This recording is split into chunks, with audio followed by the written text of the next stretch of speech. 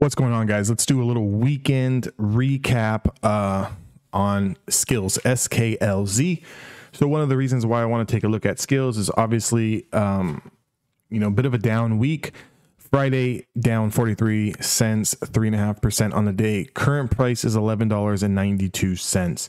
So with that being said, with that taken in mind, I think that right now we're in a potential loading zone for a long-term swing, and or if you're looking to stash this for the long haul. We are coming off of earnings, and the why I say that this is a potential loading zone here is if I do go to the daily chart and I kind of zoom out a little bit here, maybe zoom, there we go, like this. Okay, so I'm going to go ahead and draw this demand zone right in here.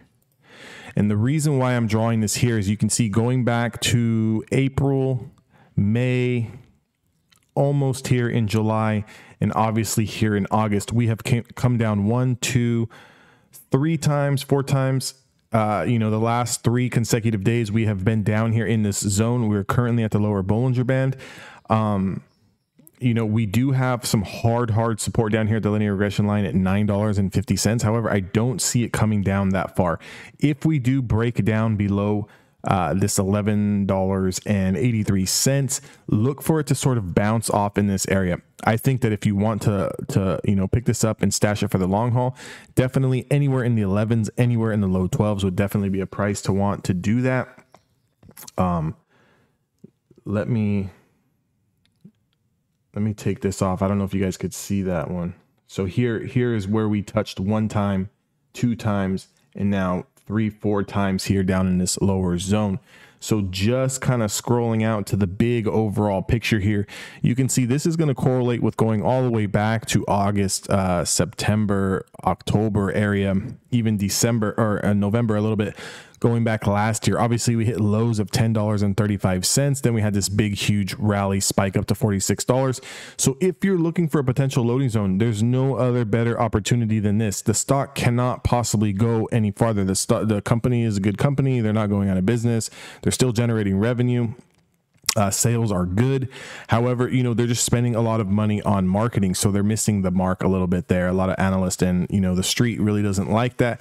They're spending more money right now than they're actually making on advertising and so forth, which is not a bad problem, especially on a newer company, especially a growth company. You're going to need to spend those advertising dollars early so they pay dividends in the long run. So just looking at it from a shorter term perspective here, if you were looking to load up here, any loss, being that we touched this 2 times here, any loss of about 1150 right in that area. If we do lose 1150, you could just easily get out of the trade.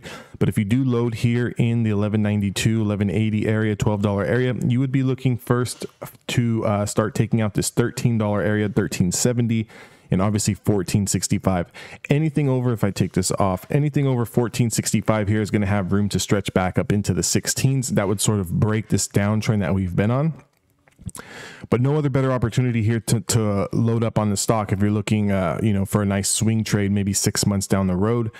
Definitely a good area here. I know a lot of times when, stocks begin to sell off like this, people get, a little skeptical and they don't really want to load here. But then when the stock comes back up 18, 19 and it's showing positive momentum, you start loading up here. This is the time where you start to load the boat, and this is a time where you're selling out and or holding on. The time to buy is not when the stock is going to be back at $22, $24. You want to be in now. You want to be one of the first people on board.